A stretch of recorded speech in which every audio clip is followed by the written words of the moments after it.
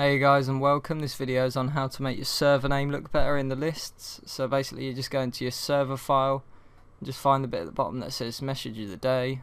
You just delete that and then basically whatever you type in here does the message. So you need to press Alt and then 2 and 1 on the number pad to get this symbol.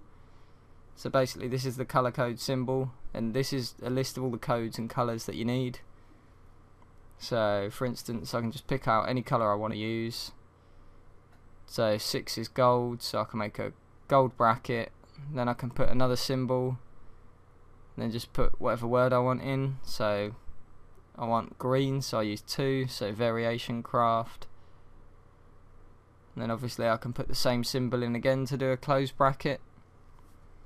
So you just come up with whatever you want your server name to be here using colour codes. Just space it out properly and then just give it a test to see how it look.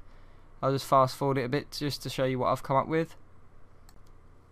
So I've just got rid of the brackets here and changed the colour codes, so there's a dash now instead, and then it just says join now and then mini games, so it tells you what sort of server it is. Then what you want to do is save this, close the file and then start your server, and as you can see it's come up like that: VariationVault, join now, mini games. So obviously there's little dashes on the ones there, it says Walls PvP and TNT Wizards. If you want to add something like that, go back into your file. You can see it does change the colour tags into something the file actually recognises with the slashes. You can change these if you want, you just select it. Obviously the A was the colour tag before, so I can just delete that, do the symbol again and then add a code that I want a different colour to be. So this time I want it to be red.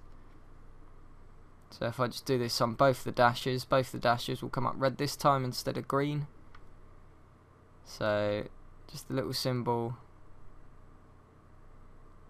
then a C, and that's the red colour. Then you just put in a load of spaces here. Just judgment really, you just have to guess it. You can save it and then you can check and then work out how many spaces you need to delete afterwards. Then you just do the symbol again and then you can do an arrow or whatever you want just to be the same as theirs, but just pick a colour.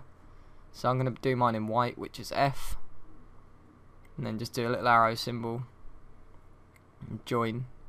So very basic, and then all you do is save this again, close it and then reload the file, and as you can see the arrow is not quite there this time, so probably got, I don't know, a small gap of spaces to delete.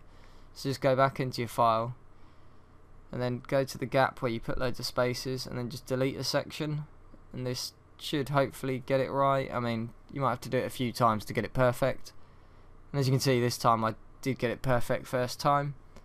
I'll quickly show you the example of the one that I'm actually going to use for my server. So I hope you've enjoyed this demonstration of how to do it. I do think it makes your server look a lot better doing it like this. Obviously it makes it look more appealing and it stands out. So hope you guys will give it a try, and please remember to rate, subscribe and comment. Cheers guys.